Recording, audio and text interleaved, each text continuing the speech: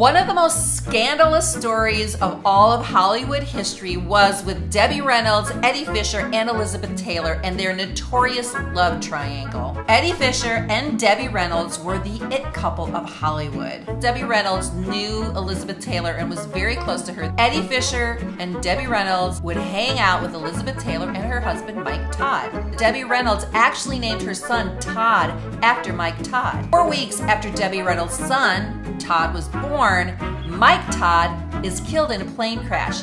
Eddie Fisher runs to the side of Elizabeth Taylor, and within a month, he is filing for divorce. This is a huge scandal in Hollywood, and this ruined Eddie's career. Debbie and Elizabeth continued to work. Debbie and Elizabeth Taylor reconciled. By that time, Elizabeth was divorced from Eddie Fisher. In fact, when Elizabeth Taylor died, she bequeathed Reynolds a pair of spectacular sapphire earrings and a matching bracelet and necklace.